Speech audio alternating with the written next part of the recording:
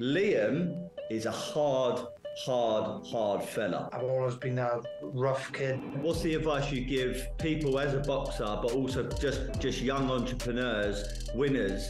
How do you bounce back from a loss? You've got to identify where your mistakes are. If you still have that ambition and drive to keep going, then why not? If anybody tells you they're not interested in the money and they want to win belts and legacy, I don't want any of it. Give me the money. And any fighter who tells you different is telling a bit of lies. Everybody wants to leave a legacy and become world champion. Don't get me wrong. No one more than me.